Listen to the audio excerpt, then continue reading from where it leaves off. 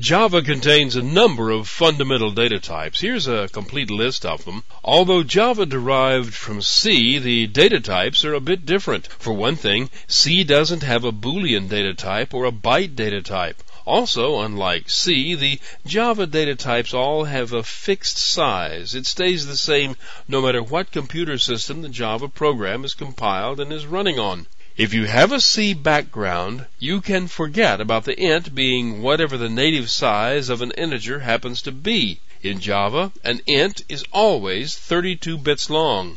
In Java, when you declare a variable, it always has an initial value assigned to it. If you don't assign one, the system does. Briefly, all numeric values are 0, characters are null, and Boolean values are false. Let's take a quick look at each one of these types. You'll need to know this. A Boolean data type has no specific size, but it is conceptually 1 bit in size, and that bit is either on or off. It can only take on one of the two values, and these values are represented by keywords in the Java language.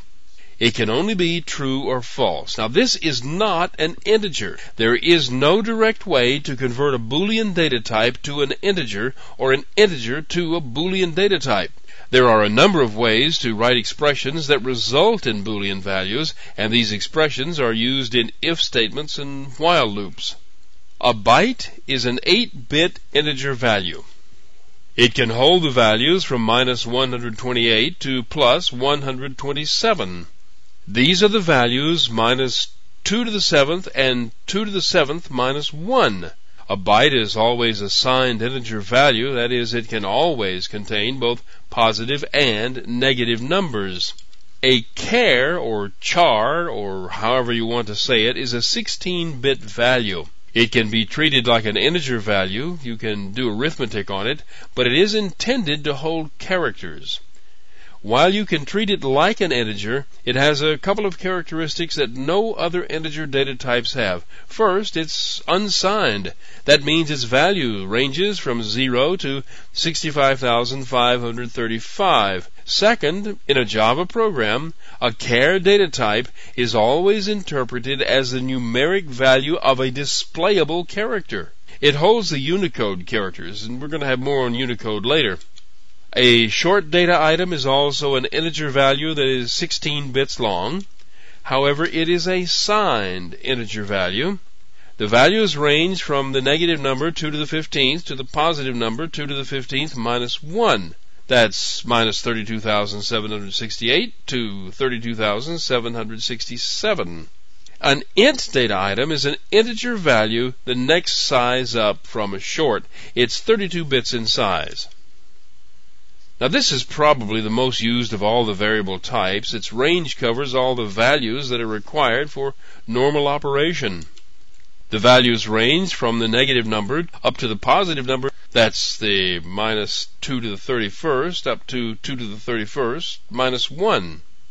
The largest of all the integer types is the long data type. It is an integer value that is 64 bits long, and this range is enormous.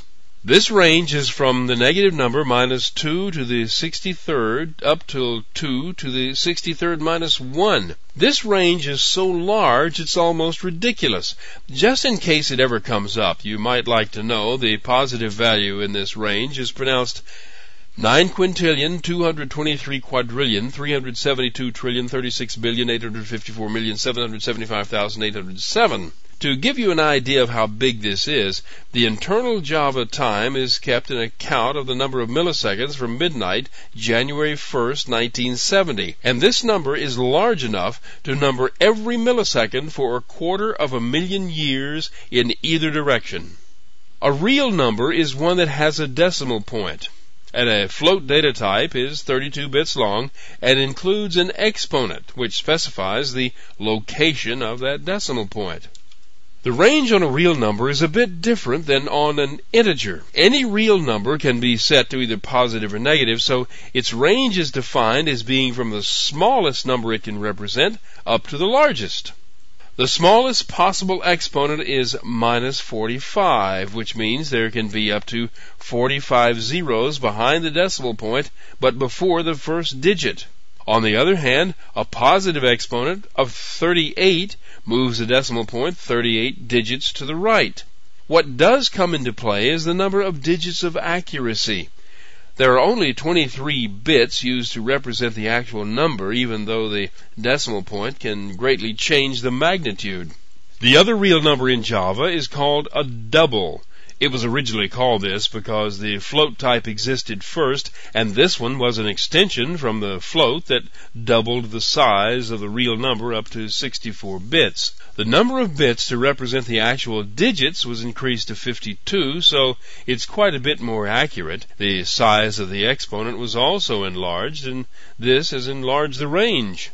The range allows a number as small as 324 zeros following the decimal point, but coming before the first digit. And a number can be so large it has 308 places before the decimal point.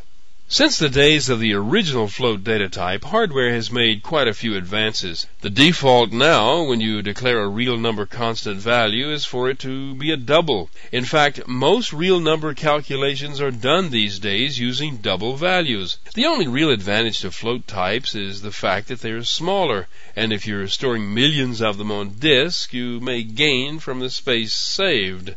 I'll show you a bit more about these fundamental types in the next lesson.